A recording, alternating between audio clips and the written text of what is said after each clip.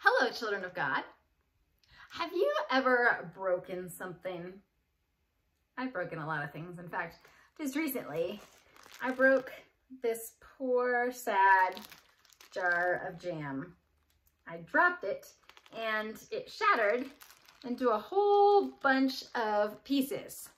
I mean, I put it in a bag for safety, but you can see that there's no way I'm putting this back together. As a result of dropping it, consequence was no more jam in a very sad, broken, and dangerous, sharp glass jar. I can't fix it. There's nothing I can do. Well, the only way I can make the situation any better is if I just get a whole new jar of jam. It's fresh, it's not broken, it's new. I have jam again.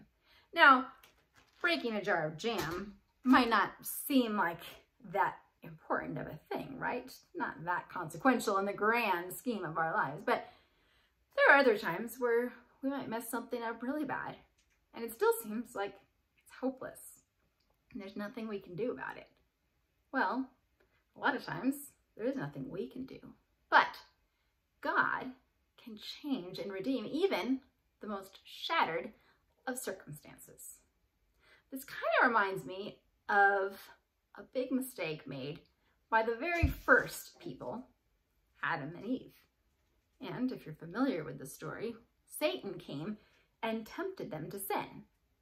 Came disguised as a serpent to Eve and said, you know, did God really tell you you shouldn't eat of that tree? Because in fact, it'll be pretty awesome if you do. It'll make you like God. Well, she believed him, and Eve was deceived. So she ate the fruit, then she shared it with Adam, and when God found out what they had done, because of course you can't keep anything from him, they were punished. There were consequences for their sin. They disobeyed God and did what was wrong, and they got kicked out of the Garden of Eden. And ever after that, they had to live lives of difficulty.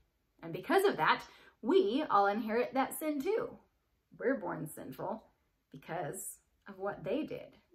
And there's sadness and sorrow and evil in the world. And we can't fix it. It's completely shattered.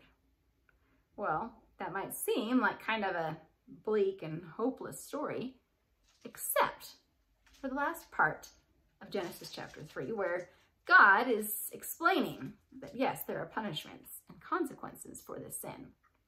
And he says something to the serpent, to that great deceiver. He says, well, you will strike the heel of the woman, but your head will be crushed. Basically, of mankind, that the snake would bite the heel, but that same heel of man would crush the snake. Now that might seem a little bit confusing. How is that hopeful at all? Well, that is reminding us that God made a promise. It wasn't hopeless. It wasn't the end. Yes, we sinned. We messed up. Ever after that, there would be punishment and consequences. Bad things would happen. But someone would come greater than that serpent, would utterly destroy him. That would be someone born of a woman, born as a man, living as a man, dying as a man, who was actually God. Of course, that would be Jesus. So even in that first fall, that first sin, there's hope. God said, don't worry, I know you messed it up, but I'm going to fix it. You broke the jam jar. I'm going to replace it. Because in fact, Jesus took on himself the consequence of sin. He suffered the sin and death that we deserve so that we could be given new life. Because of Jesus, there is hope. Because of him, we know that sin won't win in the end. That death is not forever, that we can have eternal life and hope with him. And so we know, no matter what we do, no matter how many mistakes we make, he can fix us. He can put us together again. In fact, give us a whole new life. He can redeem us and help us and change us. And that gives us hope. Jesus wins in the end.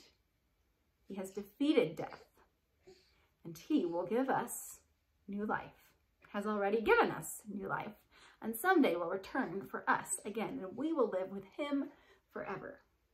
That's good news, even in the midst of a sinful, sad situation. Why don't we pray and give thanks to God for that right now. Dear God, thank you for the hope of salvation. Thank you for redeeming our broken lives and fixing things even when we mess up. Thank you for the hope we have in you. Thank you for your love. We love you, God. In Jesus' name, amen. There is hope. Now, go make some disciples. Have a wonderful week. We'll see you next time.